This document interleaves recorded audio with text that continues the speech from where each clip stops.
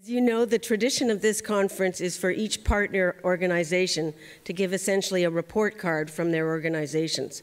So I would like to ask my colleagues to start to share the events from the past year with their institutions.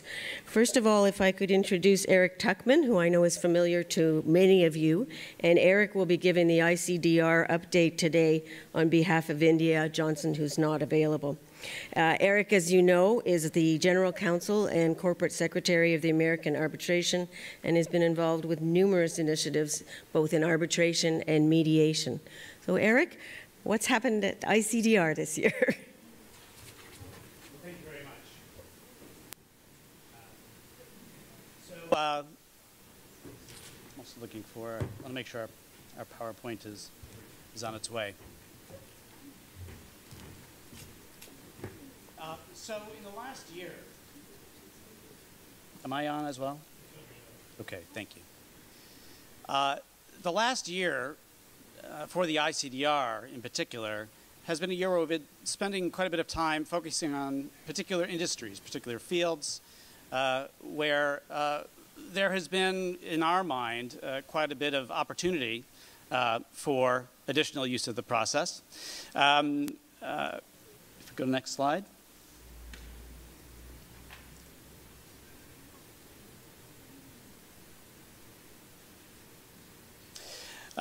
So in particular, in Washington, D.C. here just a few months ago, we hosted an aerospace program.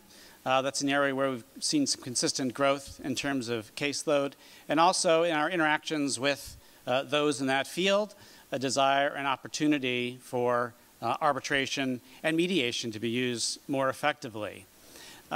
Construction, obviously, is an area where arbitration is presumed, welcomed, adopted in significant respects. But in terms of the ICDR's work, we again, in our actions with those in the field, saw much more synergies with our domestic AAA colleagues and parties to those cases as well. Technology has been a particular focus for us. I'll speak in a minute about our own internal desire to come up to speed with respect to cybersecurity and security generally. But technology disputes, it's no surprise, is an area where there is considerable growth and opportunity. So we've been working much more closely, working with attorneys, parties, and others who haven't traditionally used arbitration to resolve the disputes. We've seen some significant resistance, perhaps with intellectual property disputes in particular, in the past, and concern about things like finality and preference for other forums. So again, the point is the world's a big place, and we have been focusing much more in the past year, and we plan to do in the future years as well, focus on these particular areas where we know and think that there is significant need and demand for arbitration and mediation.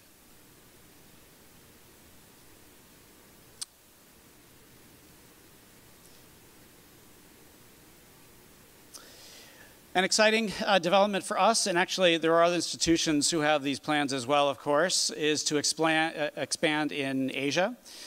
We are currently in Singapore. There is a new building, Maxwell Chambers Suites, that's being built out.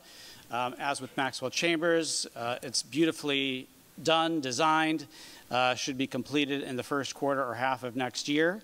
And the association will also expand its presence in Singapore with new space and additional staff.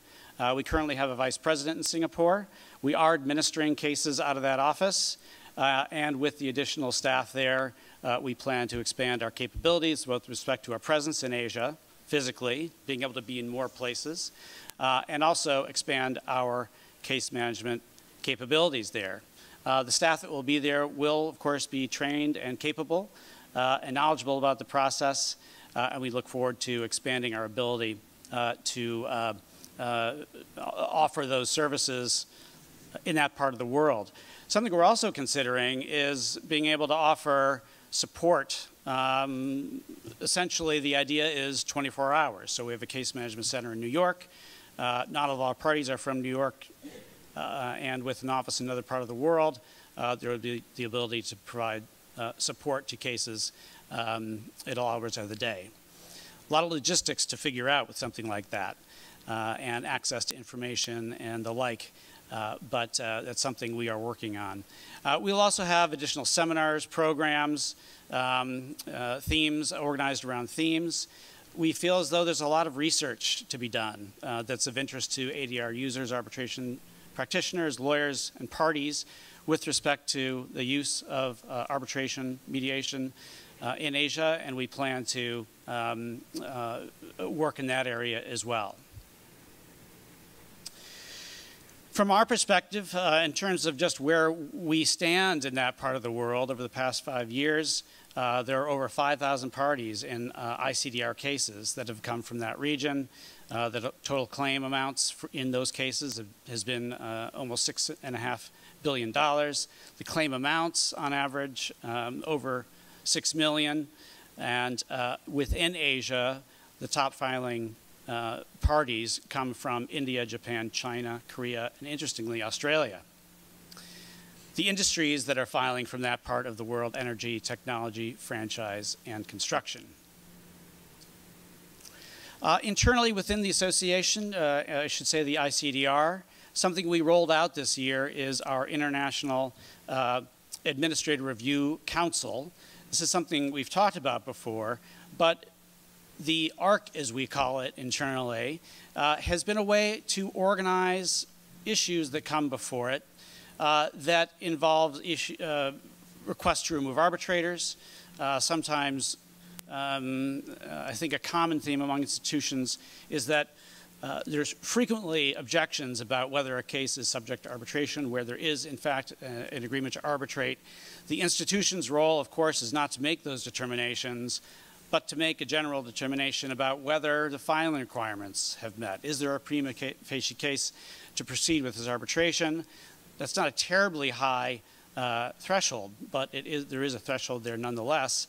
And at that stage, parties can be very, very dug into their positions, and sometimes taking aim at the institution itself, the ICDR, to the extent they may or may not want us to proceed with the administration of a case. So this is an organized body of ICDR executives. It's also an additional member is the former general counsel of the AAA, Marissa Peterson, and who is free of conflicts, fortunately. She does not really have an arbitration practice, but she's quite an expert in the field. So this committee provides consistency, a higher level of attention to detail, I think, and it also provides us to centralize where these decisions are being made, how they're being made, and to effectively carry out the policies that exist with respect to these areas. We also hope that the council can produce additional statistics. A major initiative of the ICDR and the AAA generally has been to improve our data, both internally so that we can report it out. It's always been a concern of ours when we are reporting on caseloads or aspects of caseloads that the information we contain might have been collected in a way that perhaps is inconsistent from center to center or from division to division or individual. We standardized a lot of that. And now we think in the year or years ahead, we will be able to be much more forthcoming with data information. And the council, being centralized, will also allow us to produce illustrative examples of how we decide issues regarding arbitrator removal, how we decide issues regarding whether something as similar as the filing requirements are met. So that's been quite successful. An update on emergency arbitrations. Again, a very frequent area of inquiry. There have been 93 emergency arbitrations administered since that rule was first incorporated into the ICDR rules. 71 of those matters proceed under the international rules. These are all ICDR cases. 20 under the commercial rules, which have a similar provision, and actually there were 2 on our Canadian rules. The applicant actually prevails in 42 of these cases. They lost in 20, and a number settle out relatively frequently during the process. But that process, of course, does seem to be very, very popular and increasingly so. There's a steady stream of emergency arbitration filings that are coming in. Something that we are also very proud to talk about is the AAA ICDR Foundation. The AAA and ICDR for many years would be frustrated by organizations coming to us and seeking support or funding for ADR-related initiatives, study, research, perhaps community-based dispute resolution processes, studies on much larger international arbitration issues. But the AAA and ICDR in and of themselves, it didn't quite fit within our framework. So a foundation was created to be able to fund some of these very important initiatives. I'm very happy Ed Assessment is here. She has been singularly the biggest driver of the success of the foundation. It is a busy organization for how long it's been in existence. It's given away over $1 million already since in just a few years. We're entering into our fourth funding cycle, and over 100 proposals have been received. This is a slide covering just some of the international related issues that have been supported by the foundation. George Berman, I believe, is here. I saw him earlier. He is doing some research on twilight issues in arbitration. Arbitral Women, addressing unconscious bias in international arbitration, has also received funding as well, and a number of other very interesting and important initiatives. I said just a word about security. This is not the stuff of black letter law. This is all operations. But all of us internally are becoming increasingly aware and conversant in issues regarding cybersecurity. The things that are unique about arbitration and cybersecurity is that you've got the collaboration of arbitrators, institutions, law firms, all working on different platforms, exchanging information that's sometimes highly confidential across these different platforms, and increasing sophistication among those who want to seek it out. There's a huge variation in the knowledge and training and understanding, sophistication regarding these issues. And then everybody, as I say, is coming to the process using different platforms and technology. And a lot of people don't know where they really stand on these issues. So the note at the bottom here about the myth of hack sophistication is that, look, you know, there are so many out there, so much better than me in understanding this. And if they can't get on top of it, I'm not going to be able to either. But we are very much working against that myth. So in the past year, we've established, it was actually 2 years ago, an internal security committee that is quite focused on these issues. I'm happy there's a number of ICDR staff here. They will tell you about the phishing tests that go out, where it looks like an email from somebody reputable, an organization they know, but they're trained to know how to identify the fakes, and not to click on the links, not to forward them, etc. We engage in third-party vendors to do this. We engage in third-party vendors to call up staff pretending to be parties and asking information about cases just to make sure that people are giving the right answers.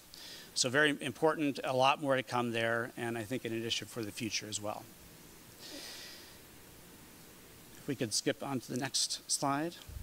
A quick word about our designation as the arbitral institution that is handling the Annex 1 binding arbitration program. The Privacy Shield program is a compliance mechanism for data protection requirements involving the transfer of data from the EU to Switzerland and the US. And there are 4,900 companies that are participating in this program. It's been quite substantial, and we are happy to be part of that as well. This topic deserves more than a quick overview, considering how much it's been in the news, and frankly, to some extent, misrepresented. But I do want to emphasize how committed the association is to diversity The percentage of roster members added to our roster in the past years is reflected here. And as you can see, this is a sustained effort. It's important. Every executive at the AAA it has incorporated into their annual goals and in the performance reviews issues regarding diversity. So we've been very committed to this in the past. We've made a lot of success, and we will continue to do so in the future.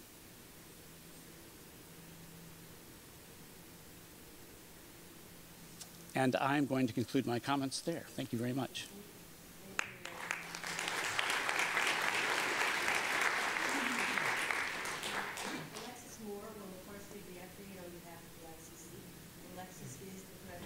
International Court of Arbitration, and he has just commenced his second term as of July of 2018.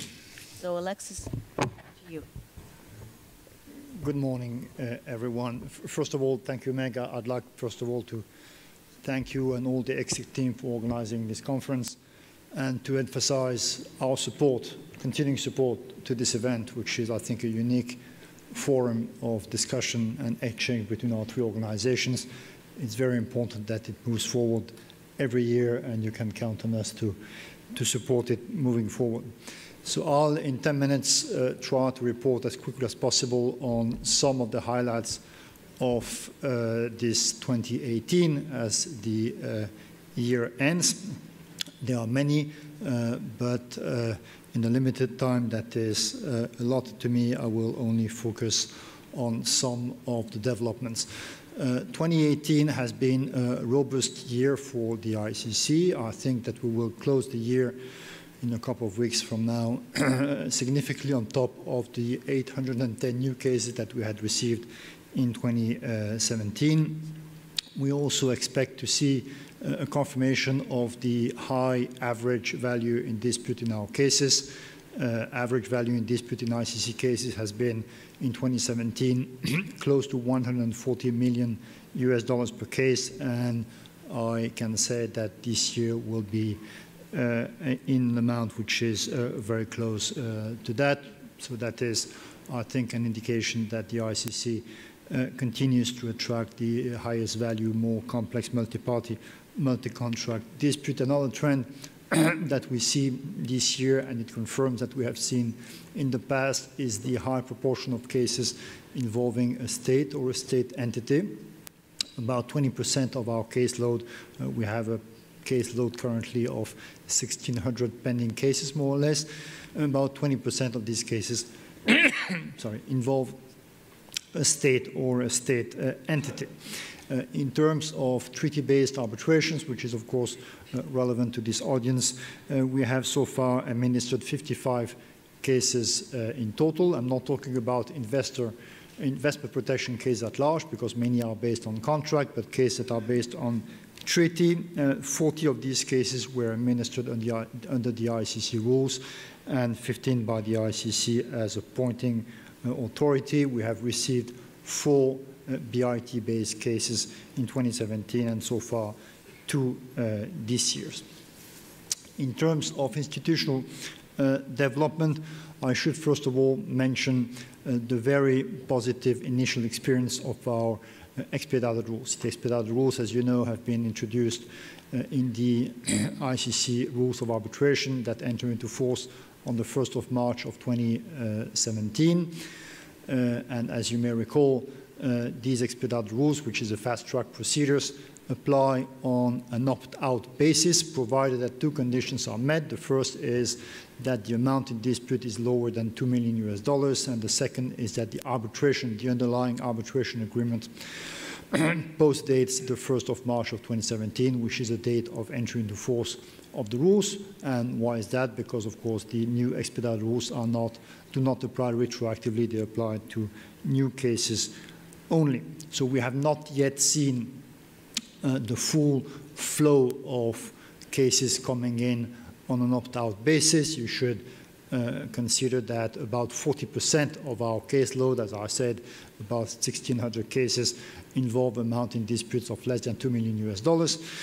So we will see a large number of cases coming in starting in 2019, I think. But the interesting thing is that we have seen this year a very large number of requests for opt-in, for the expedited rules to apply on an opt-in basis. We have received 111 of these requests, 25 of which have resulted into an agreement to apply the expedited rules on an opt-in basis. That is to say, to cases where either the arbitration agreement predated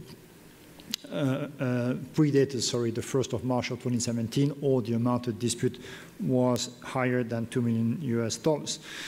15 expedited rules cases reached the stage of an award, and it is very encouraging to see that in all of these instances, the award was made timely, that is to say, within 6 months after the case management conference. In one instance, there was an application, a request for an extension of time of 1 week, so very limited.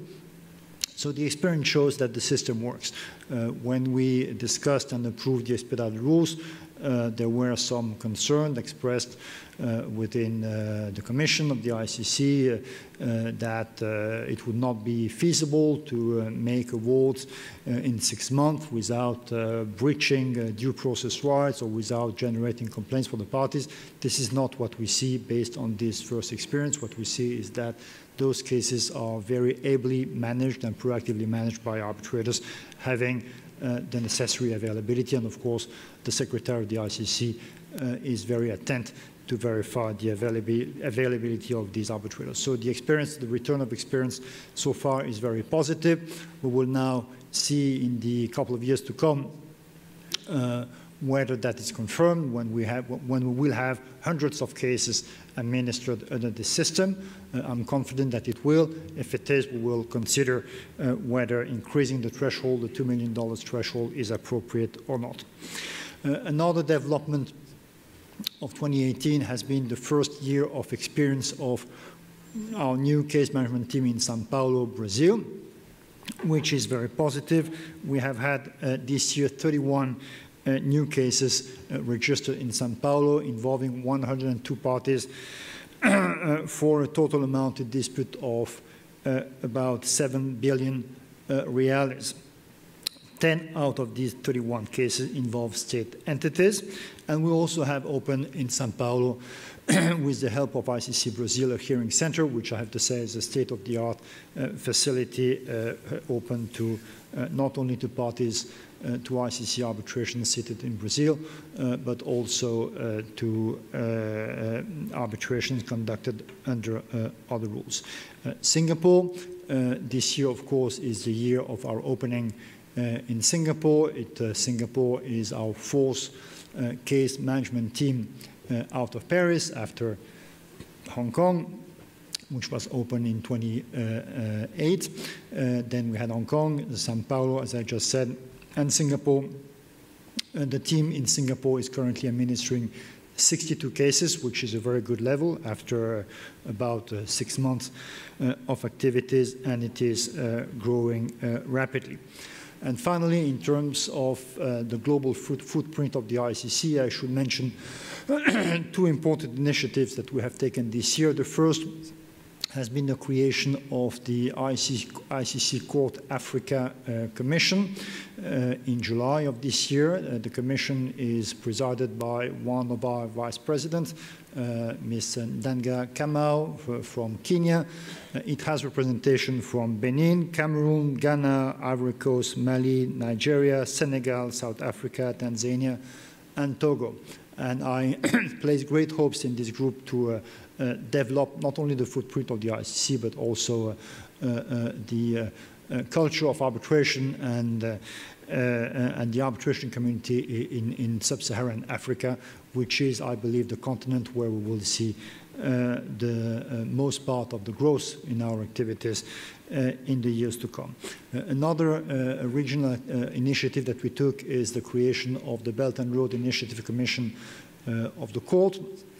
And I think this is something that we discussed already, and I would welcome cooperation between the BRI Commission and ECSED because, of course, the importance of the BRI initiative, well, no time to dwell into that, but the importance of this initiative cannot be overstated, not only for the global economy, but for arbitration. In particular, the BRI ICC Commission is chaired by Justin D'Agostino, who is, as you know, the head of the Herbert Smith arbitration practice in Hong Kong. It has 13 members and has appointed so far 19 ambassadors from 11 jurisdictions, and we are looking forward in particular to organizing cross-regional events between this commission and our groups in Africa and Latin America, which are regions where, of course, Chinese investments are extremely relevant.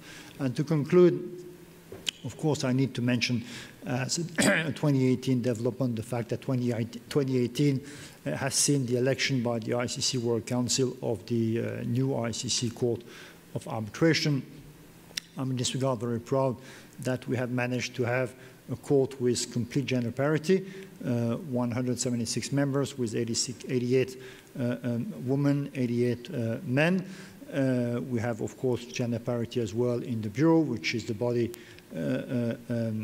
including all of our vice presidents.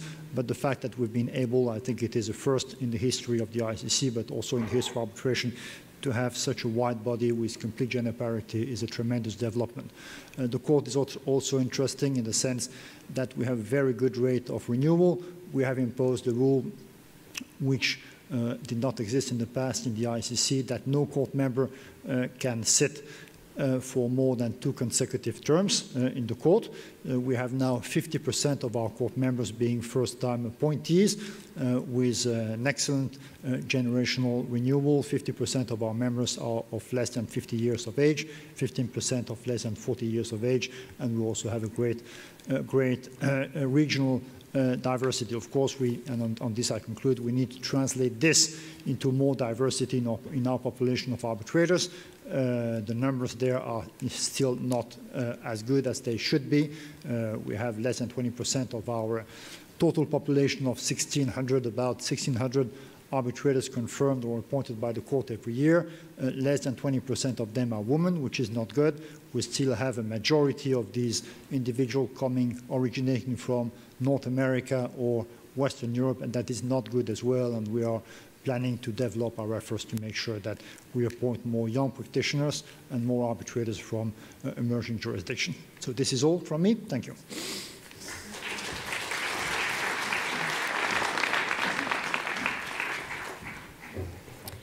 Thank you. So it's my turn to update you on ICSID. And the trend that I can point out is that the trend continues. We have seen in the last 15 years an increase in cases, and once again this year ICSID registered a new record number of cases, 57 new investment cases in the year. So by the end of June we had registered a total of 676 cases under the convention and the additional facility. That obviously reverberates through the system, and so, for example, we had more than 170 hearings over the year. Interestingly, over half of them by video or audio means, which obviously is an important new trend for cost and time saving. We had 46 cases concluded with 25 awards, but 454 decisions and orders. So a lot is going on and continues to go on. In terms of state parties, there remained a significant diversity and really fairly even distribution around the world, as you can see. So we know sometimes in investment people have this perception that one region is always getting more than their fair share of arbitration cases. In fact, the statistics show that these cases are very well distributed throughout the world. We have still seen a high number of cases from Eastern European states and from Central Asia, followed by Sub-Saharan Africa. We have seen some reduction in South American cases, and also, interestingly, some reduction in Western European cases, whereas the last few years we saw a lot of Western European cases, most of them, of course, coming out of the Energy Charter Treaty. Now, energy and economic sectors related to energy and mining, of course, remain the primary sources of these cases, but again, there is a huge variety in terms of the relevant sectors that feed investor-state dispute settlement. By and large, investor-state dispute settlement continues to be treaty-based, and if you add the bilateral investment treaty cases, which is about 60% of the caseload, with the FTA investment chapters, you'll get to approximately 75% of the caseload. We've seen obviously increasing prominence of the Energy Charter Treaty, and we've seen increasingly investment contracts, which last year were 14% of the caseload.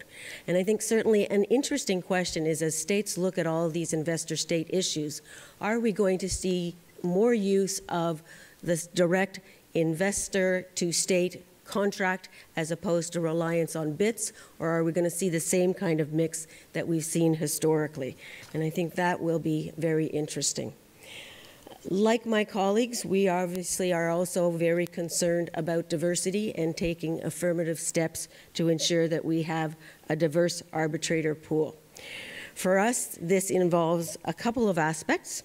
Number one is nationalities, that there is a good broad sweep of arbitrators from all different regions.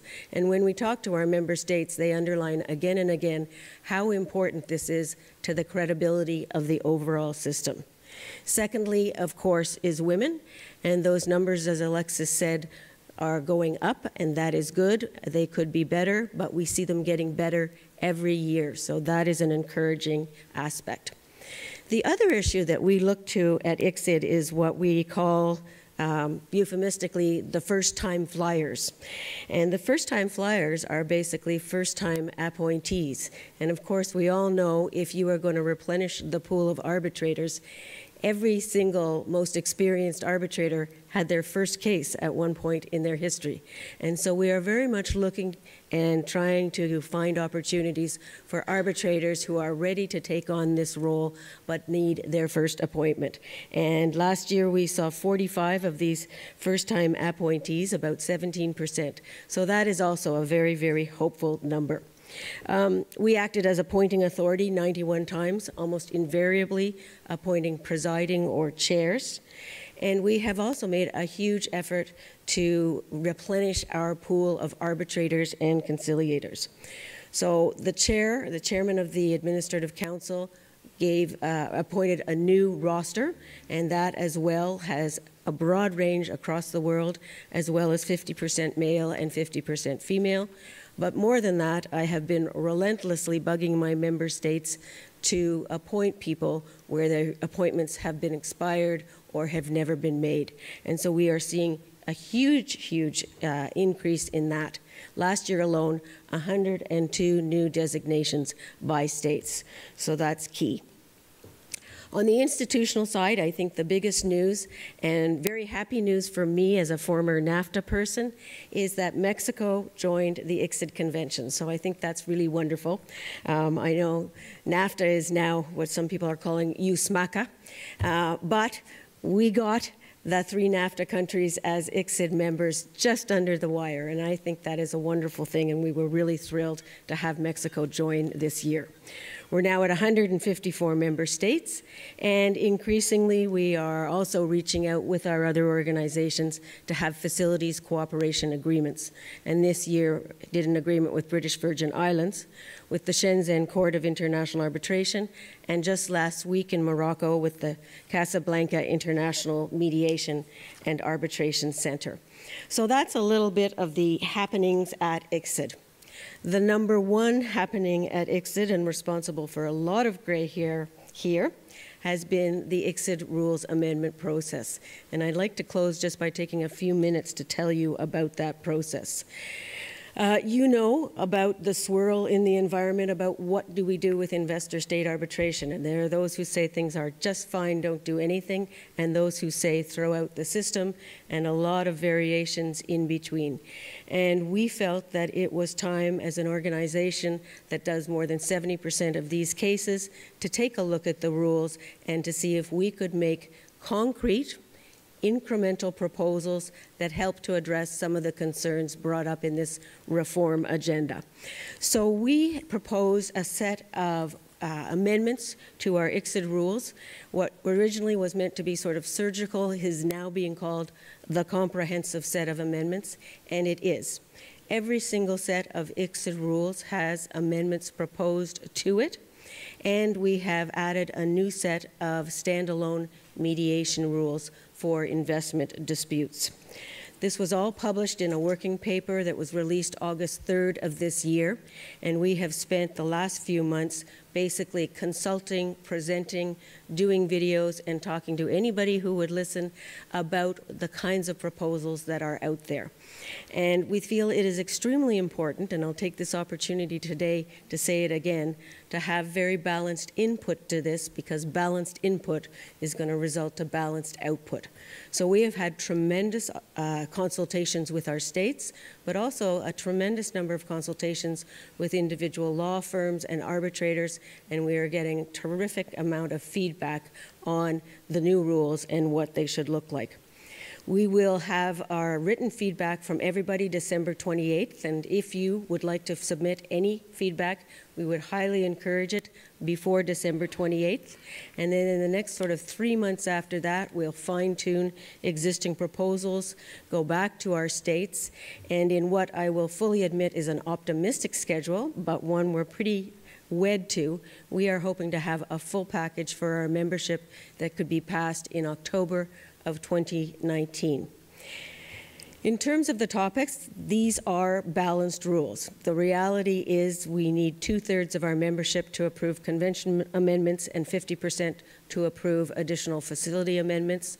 And so we set out what we thought was progressive and a step forward, but balanced and something that a core mass of states would be happy with. And there are a number of rules in particular that have garnered the most interest, I would say, which have been, of course, the topic of transparency, non-disputing party participation, disclosure of third-party funding, reducing the time and cost of investor-state dispute settlement, and that is an issue, obviously, in all arbitration. We've introduced a new optional expedited arbitration process, a process for orders of security for costs, and much more emphasis on alternate dispute resolution and giving parties flexibility in terms of using conciliation, mediation, fact-finding, either independently of or alongside traditional arbitration. So that's the basic direction of our new rules, and I would be most delighted today to chat with anyone who's got ideas, but if not, please feel free to submit your ideas, and I truly hope next year I will be standing here saying, we've done it. So I thank you very much for being here today and look forward to the rest of the conference. Thank you.